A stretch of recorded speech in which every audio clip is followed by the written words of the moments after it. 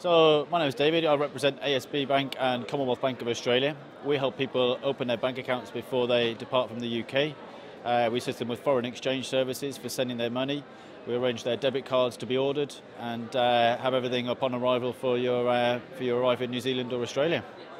Benefit of coming to a show like this is that we get to speak to a huge pool of people that we wouldn't necessarily get through the door at the bank, at the office on a day-to-day week. Everybody here is looking to migrate and move. And fundamentally, everybody needs a bank account to deposit their wages for the jobs that they're here to find, and through the recruitment agents that are here today. We give some general advice regarding, sort of mortgages, banking, tips on withdrawing from ATMs and other sort of charges that you wouldn't necessarily be used to in the UK that you'd find from Australian banks.